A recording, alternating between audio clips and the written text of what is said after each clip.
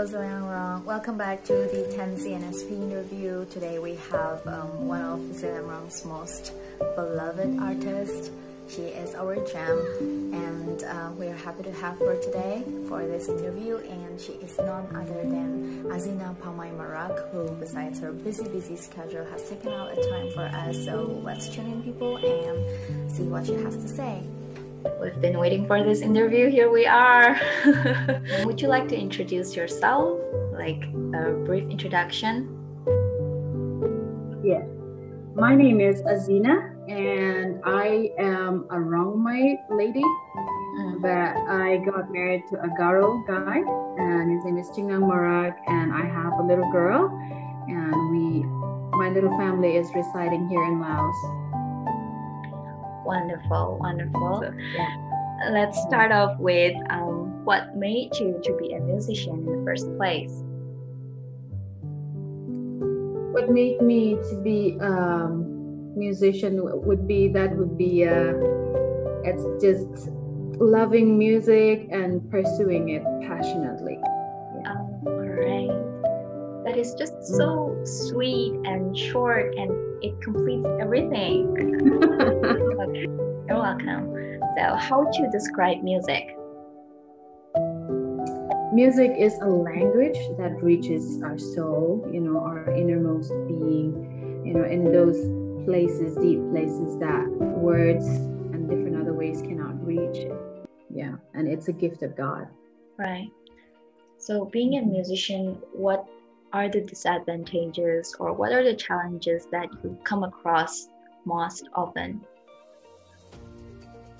Well, I have 2 points for that. And number one is not being understood, because musicians, whenever they're going to perform one song on stage, they give their all. And when they practice, they give their time, their energy, and they have to sacrifice a lot of things. And sometimes they have to take their own conveyances to go, and it's a lot that takes away from a person to prepare to present one song. And unfortunately and ironically, sometimes it's just paid back with just the word thank you and nothing else. And so I think the depth of effort and the passion given in is very rarely understood. And so that is one of the hardships and one of the disadvantages that our musicians will encounter. And secondly, actually, music, it changes, it touches and reforms the whole being of a person, but it is always taken for granted, either it be the government or either it be the church. And so there is not enough platforms given. And so these are the couple of struggles I think I can point out for today. Like, what do you enjoy the most being a musician? Just getting lost in music. Either it be listening or singing, just getting lost and just getting drowned and drenched in the music. Thank you. So you've been a vocal instructor or teacher, I should say, as well in Pad Khai, right? If I can remember. Yes, I was for I think it was for a couple of years. It was for some time. Yeah, I was.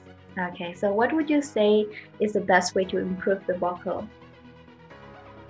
Practice. Okay, so the young singers out there, just practice and practice and practice more, okay, to improve your vocal.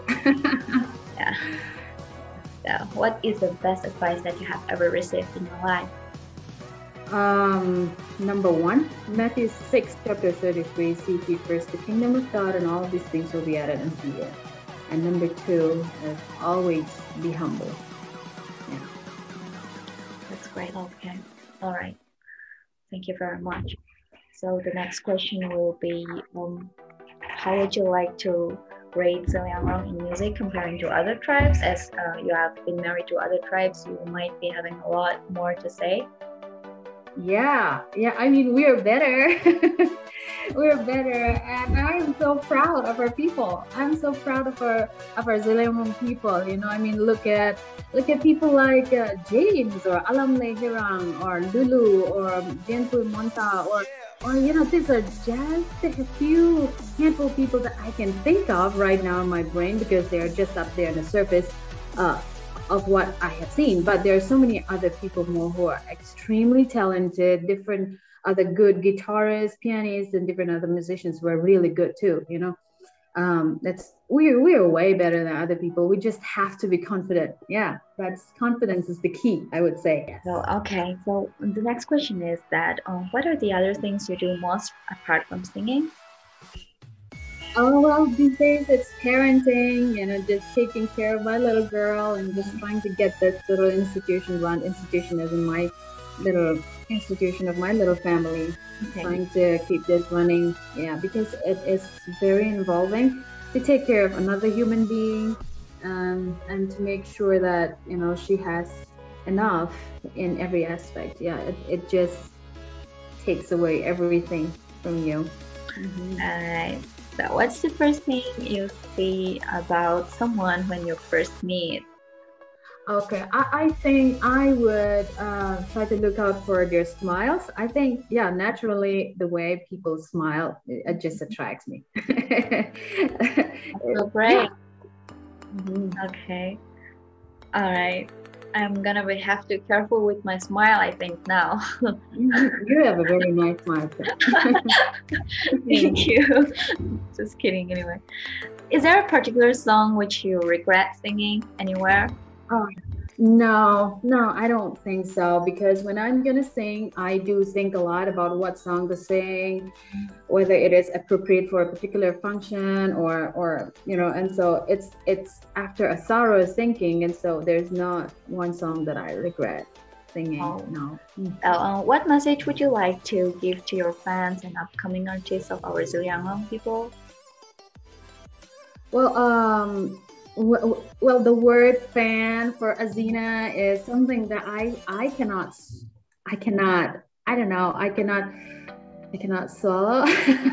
But yeah, if ever there is anybody out there who happen to like my singing, then thank you. I value you so much, and your support means a lot to me. And for the upcoming artist, I would say you're doing great. Mm-hmm. Yeah, you're doing great. Yeah. Just be confident, keep going. Okay, so what inspired you to be a musician? Initially, I would say my parents. It would be my parents who inspired me to be a musician. My dad was a musician himself, Mm-hmm. and my mom wanted to be a musician. That's why she married a musician. And so, yeah, it's my parents who inspired me to be a musician. So, what was their reaction when you started pursuing what they have planned for you? I know they were happy, they were proud, but then what more can you say, put it in words? Yeah. Well, their reaction would be that they're happy and they're proud of me. I know they also know that this is not the main career line that everybody would opt for, you know, but they choose to stand for it, and then even if it's slightly different from the regular mainstream careers, they chose to stand for me, and they supported me, and so they were just ever proud and happy. And my dad still encourages me and every day to continue singing and to do something with music. Yeah. Okay, that is so great. I don't know what to say. That's just great. All right. So what are the 2 albums and how did you make it? Can you elaborate on them? Oh yeah, my 2 albums, like actually it's 3 actually. The first one was produced by New Hope Ministry. Mm-hmm. That's the first ever album, you know, and it's produced in cassettes. Oh. And the second one was when I graduated in the year 2008. Oh. I really wanted to produce an album, but there was not enough resources. My parents just gave me 10,000 rupees, but you know, to record in the studio, that itself required 40,000. And then to make a video that required another thing, and to produce the CDs, to print the CD covers, to write it on the CDs, to buy the CD plates and everything required money. And so I was 22 back then, And then me and my sister was 19 back then. It was me and my sister who worked hard in raising money to produce my album. And from what I had, 10,000, we could raise to about 80 to 90,000, and we could produce an album like that on our own. And that is the story behind the second album. Well, the third album is because people wanted to buy my song, and so there is a family who said they want to produce they can produce my songs, and so I said, sure, why not? Yeah. Wow.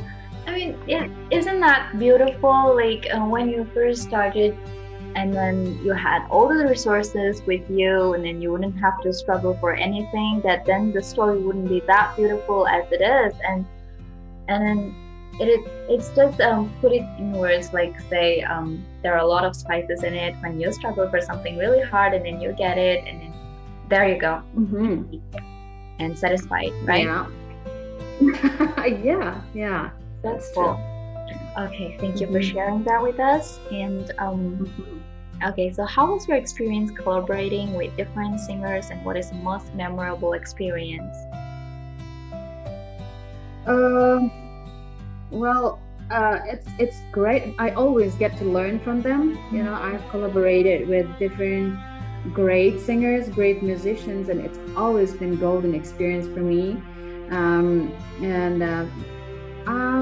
The most memorable experience would be, it's rather a funny one, because it was when I tried to perform together on the stage with Kailash Kher. That didn't go well.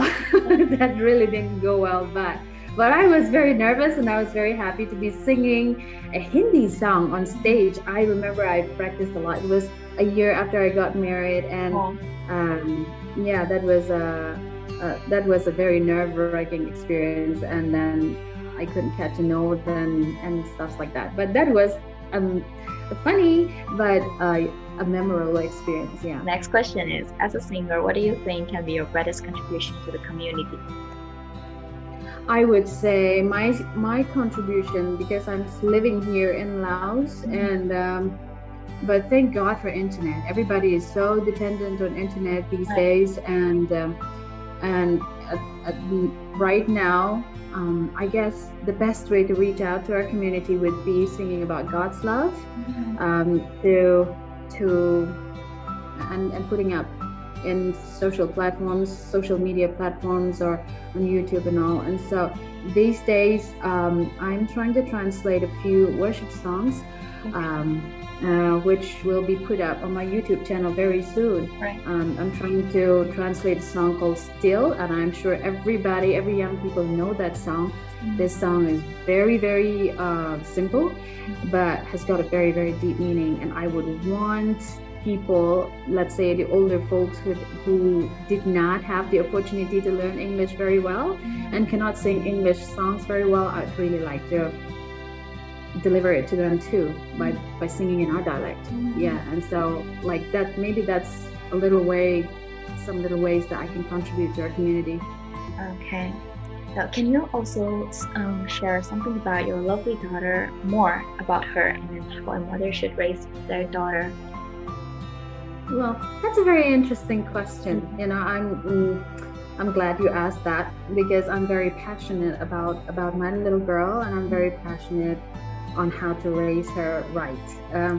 Yeah, my little girl is 2 years, and she's going to be 2 years and 2 months, and so a lot of people will call terrible twos, but a lot of people also call them as terrific twos. Yeah, a stage of discovering, a stage of tantrums, a stage of drama, and endless demands for attention, and yeah, it's a very crucial stage of growth, I should say. Yeah, she's at that stage, very interesting stage, and also very absorbent stage.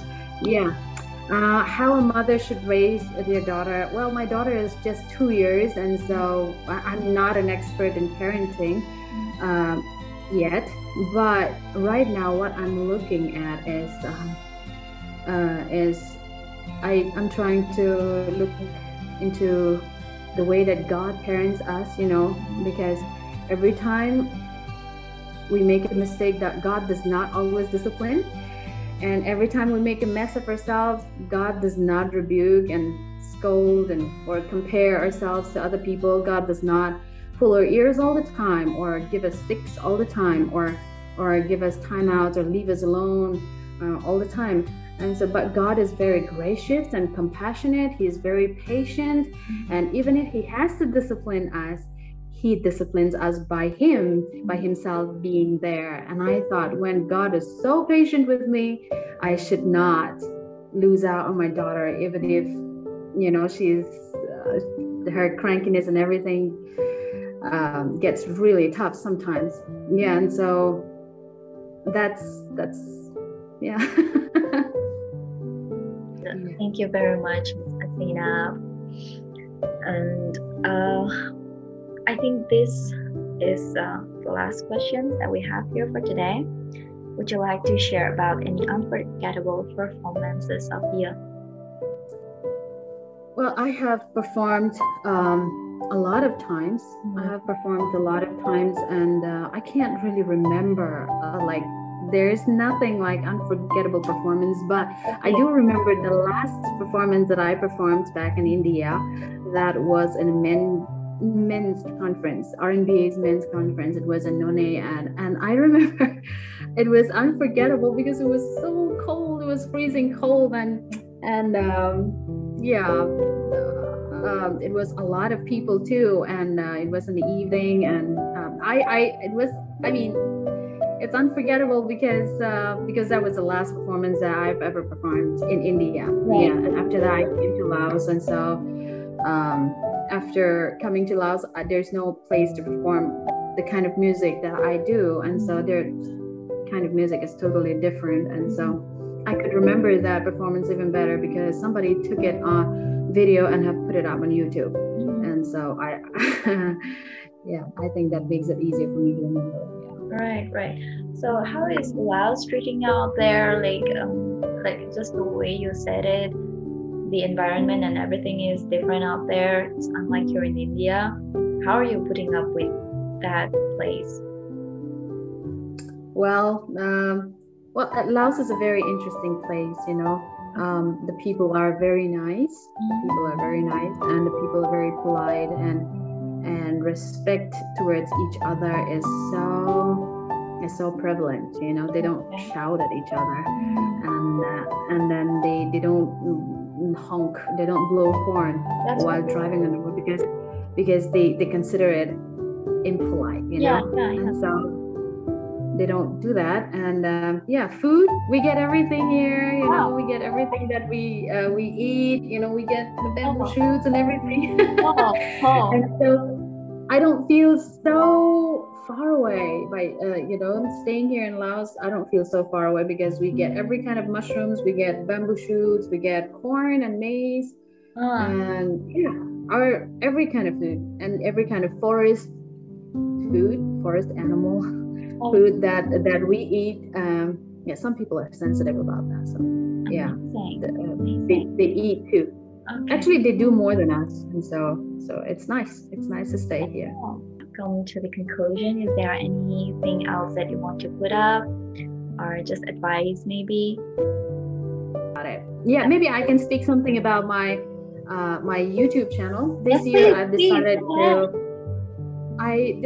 decided to put up more songs, and this year I have decided to write more songs and translate more worship songs into our Zeliangrong languages, not just rongmei. Yeah, and so if you are interested, you might want to check those out for updates. And so I'm trying to put like not just one, but at least 2 every month. And so all right. So you hear the people. Actually, each and every one of the Zeliangrong should go through that and always listen to it, and also promote, you know. And thank you very much, Azeena, for joining us today. You have been such a very blessing to us, and we are more than happy and glad to have you here today. Thank you very, very much. Thank you so much. Okay, so we're gonna wind it up here. So guys, what do you think about the video? please comment down below all your thoughts, because all your comments and feedbacks are counted. None of them will go ignored, because we're trying to improvise with them. And please go and find out more about Azeena Pamei in her YouTube channel, which is just Azeena Pamei. And thank you so much for watching this video, and thank you for all your support and criticism.